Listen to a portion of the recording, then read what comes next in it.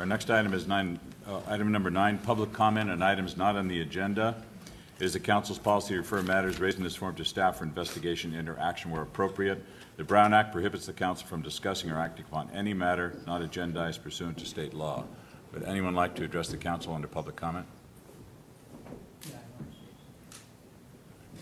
Hi, I'm Elaine Matties, and I had a question about the islands that are being torn up and redone, and kind of what necessitated that. They seem to look okay before, and it just seems like a waste of materials and time and everything else. So if someone would address that, please. All right, thank you. Anyone else under public comment? A couple of things on the Proposition 218. You don't have to have, I mean, even if you get less than the 50% homeowners to come complain about the rate hike, you still could have voted no. And I'm very disappointed, although I love what the council did with the explosion, and I feel almost guilty reprimanding you because I think you've been so great with the citizens. I think you're doing a big disservice to the people of San Bruno, and a lot of people are going to be harmed, and you have to sleep with your conscience for what you've done tonight. I think someone recommended having water department employees take a reduction maybe in their salary. I don't know that I would support that.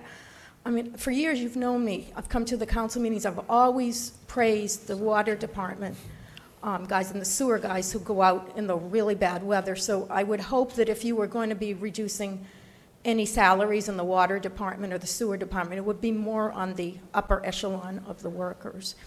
And lastly, you know, I've been opposed to redevelopment for years, and I've been active in a statewide way. I had this great feeling, oh, now that we don't have redevelopment anymore, we can use the salaries, which are over $200,000 for some of the redevelopment people. We could use the salaries to help us financially. The redevelopment people that I know were hired when we enacted redevelopment. I think it was 99 or 2000, I don't remember. And they were full-time redevelopment people. So I'm thinking maybe if they're not going to need a job anymore, we could use their salaries. Now I'm being told that we're going to be trying to find other jobs for them, or maybe they were doing part of the work of another employee. Well, if they were doing part of the work of another employer and now they don't have any redevelopment work, maybe you just have to have them a third of the time or half the time. Thank you. All right, thank you. Anyone else under public comment? My name's Hank Trapp on Fasman. I just want to thank you, City Council members, for voting for that water. You did a fine job. And I'd like to know about this $50,000 a month we're paying for that new police station for 30 years. Am I wrong on that?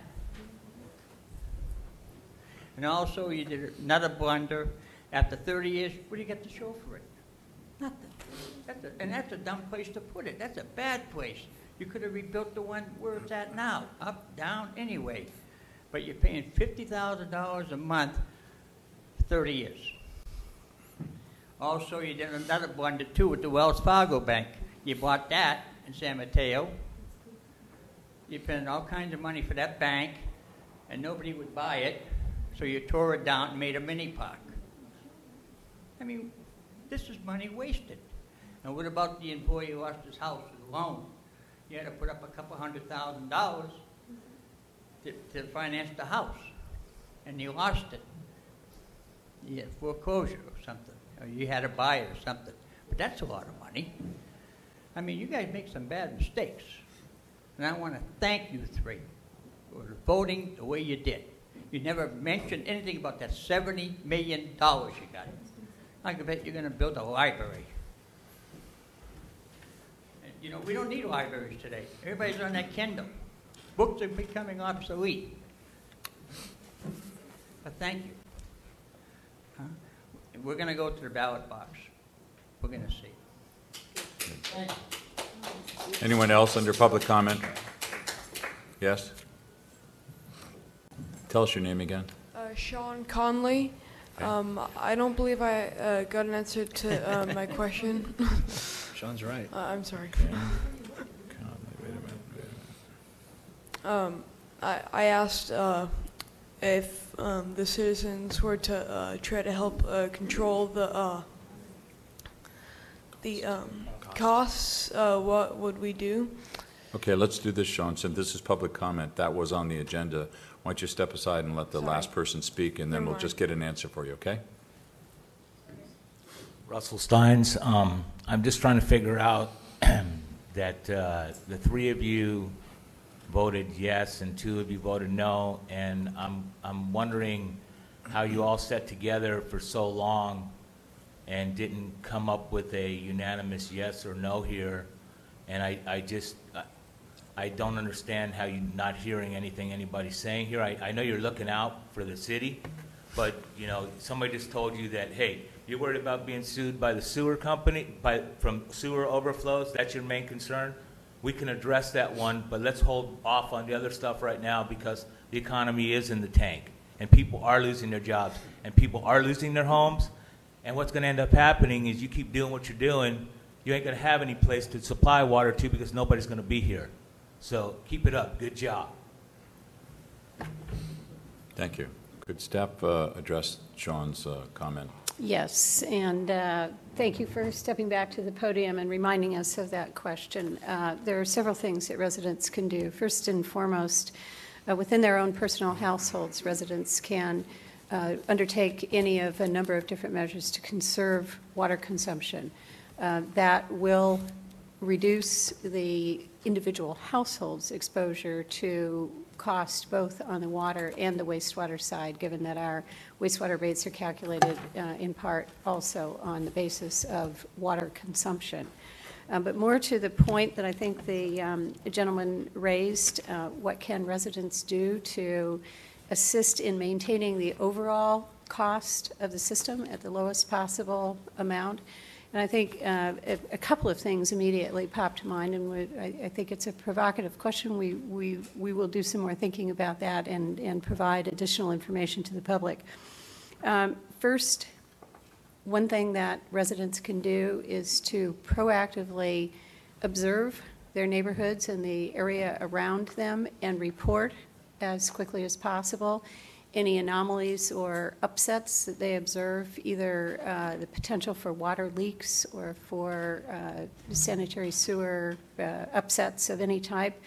Generally, those signs are, they can be at first smaller. A potential depression in the street could result, it could mean that there's an underground failure of some type, some sort of a leakage.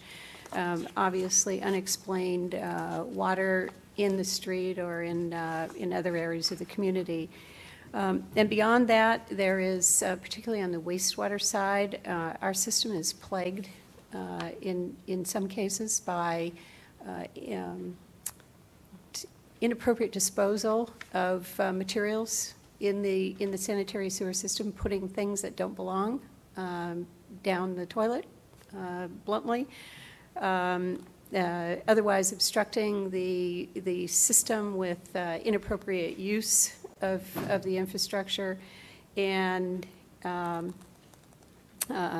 improper disposal of fats, oil, and grease. So we will, again, I commend you for your proactive consideration of not only how to minimize your own personal household's cost and utilization, but please look for, we actually have a really good video that we play from time to time on Channel 1 that talks about how